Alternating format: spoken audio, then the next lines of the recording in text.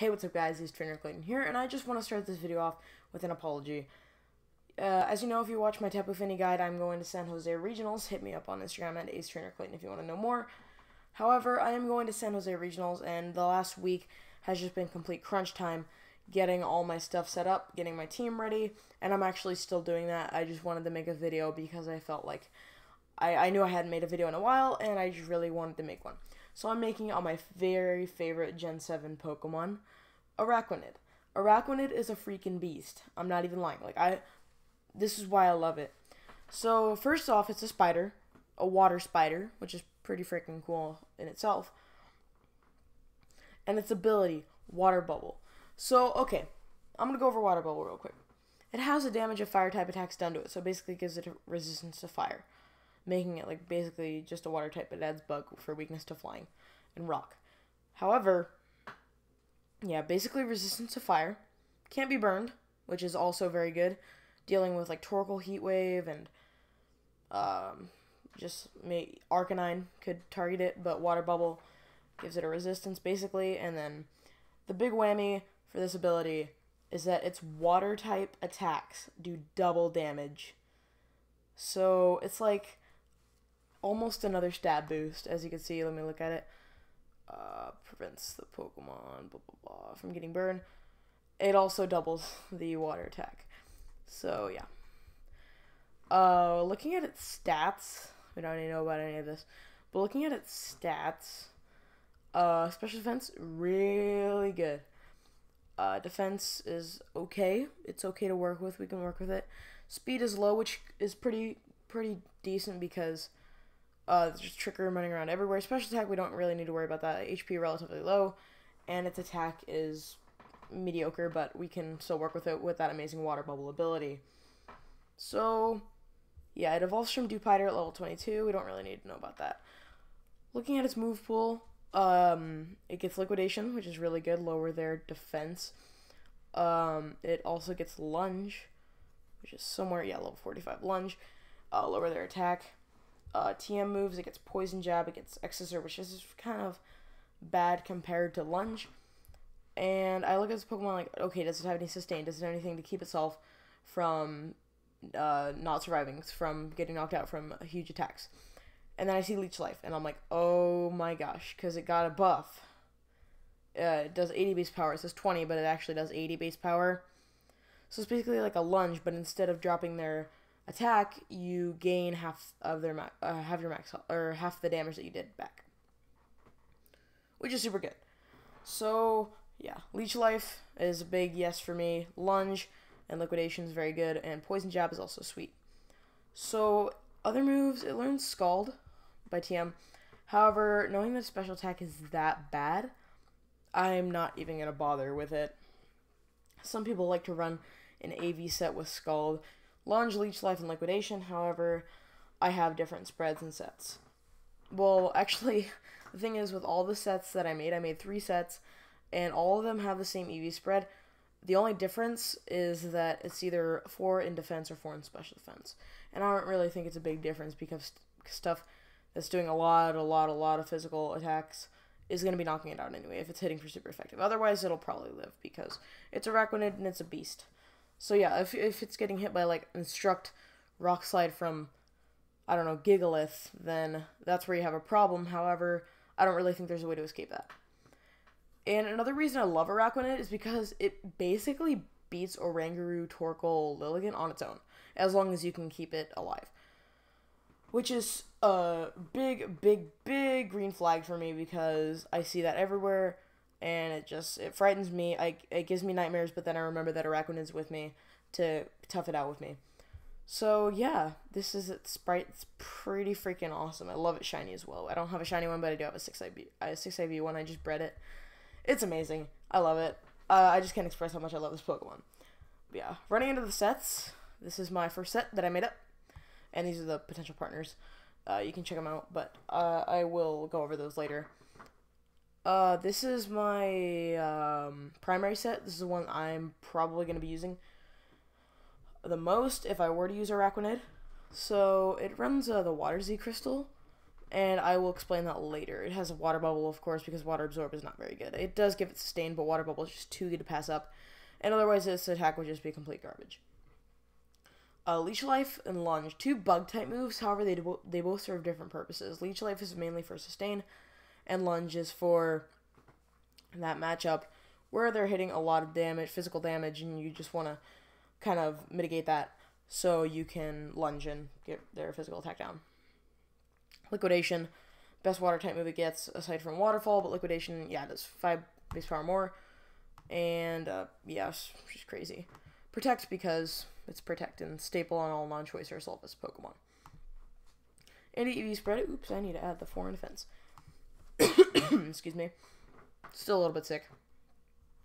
But, yeah, 252 HP, you need that because, or else it won't really, like, stay alive very long. And 252 attack, just because his attack is so bad.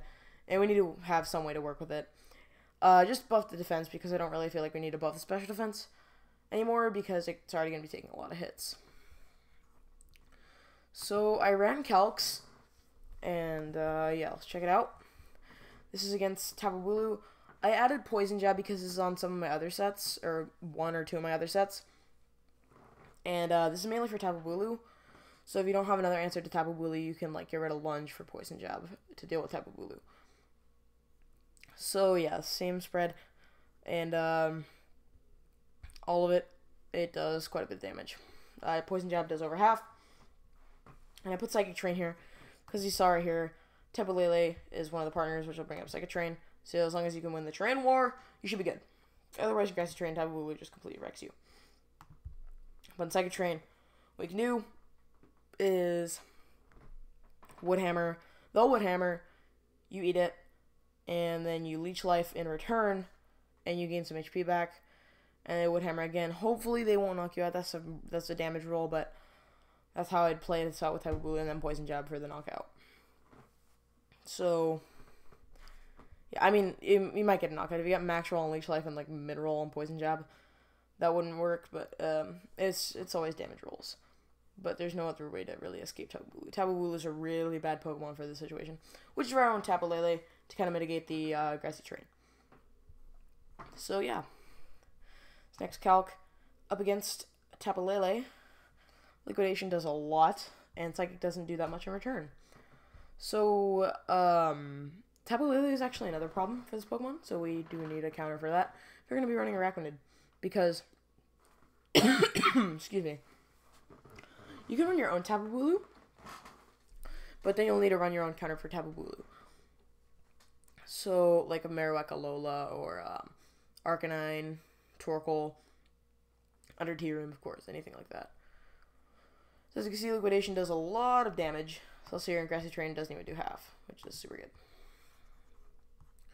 So yeah, it all depends on what type of Pokemon you're on. But if you're running Tapu Lele, like I probably would, then I'm going to have a problem with opposing Tapu Leles. Next calc, it's actually not a Z move. This is up against Marowak Alola, just showing the sheer power of Araquanid with max attack versus a max HP, 4 defense Marowak Alola. Liquidation just knocks out without even a Z move. These next 3 calcs, I believe, are Z moves. Yeah, Liquidation Z move, Oko's Oranguru, and the reason I put it in Psychic Train is because I wanted to see how much damage Oranguru's Psychic could do. And Oranguru has to have at least 180 defense and 252 HP without a plus nature, without like bold or whatever. I think it's relaxed, where it's minus speed plus defense. I'm not sure. But one of those natures, bar one of those, you need at least 180 defense, 252 HP to even have any chance of living a Water Z move from this Pokemon. Next up is against Garchomp. Water Z move, Oko's it, versus 0 HP, 0 defense. I'm pretty sure if you added up 4 points in HP or 4 points in defense, it still wouldn't matter because you're doing 15.3% over over 100%. That's a min roll, so I'm pretty sure it shouldn't matter.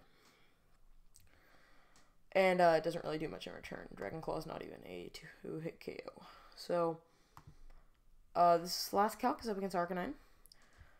I believe without a Z move, it's not guaranteed to knock out with max HP. and under Intimidate, at least, so -1. Regular, I believe, let's just say +1. Regular, it for sure knocks it out, but -1, it's a problem. So that's why I added the Water Z move. If you're -1, then you could just Hydro Vortex, the Araquanid, and it will be knocked out. So yeah, let's go over the other sets. These are not my personal sets. Well, I made them, but these are not my personal preference for a set. This is the Soul Vest. It just runs the 4 attacks that I showed in the calcs, and then this EV spread with Adamant Nature. Basically, this is just to be a special defensive tank and take all the hits. And this is a lefties variant. No lunge, because you're going to be healing damage back, and then you have Leech Life to keep yourself sustained. And yeah, now we're on to potential partners. We have Crocodile. I believe Crocodile is pretty good because it can mitigate the rock and electric weakness, and even though it's weak to grass, Araquanid can either hit the opposing grass type Pokemon with bug type moves or poison type moves if you do run the poison jab. So yeah, Crook is just pretty good, and even though it's weak to bug, you can always run Pokemon like Marowak, for example. Very, very powerful Pokemon. I cannot stress how powerful this Pokemon is. Whew. Thick Club gives it double attack, which is amazing. Lightning Rod can it'll basically soak up all the electric attacks from opposing Xercatries, Raichu, Alolas if they take Thunderbolt, Tapu Koko especially. And yeah, it does give another weakness to Rock, but if you run Crook and Marowak Alola with Araquanid, you have yourself a pretty decent core. So yeah. And then Tapu Lele, I've already mentioned this. The reason I didn't run a Life Orb, or I didn't show a Life Orb set, is because I'm probably going to be running Tapu Lele if I ever run Araquanid, so yeah. I didn't want to have 2 Life Orbs. And then this is my other set that I featured in my Tapu Lele guide. Go ahead and check that out. Shameless self-promotion. I'm very sorry. I cannot speak today. But yeah, I guess that's pretty much all for today. Hope you all enjoyed. Make sure to hit the like button if you enjoyed the video. Leave a hit the subscribe button, and I'll see y'all later. Peace out, trainers.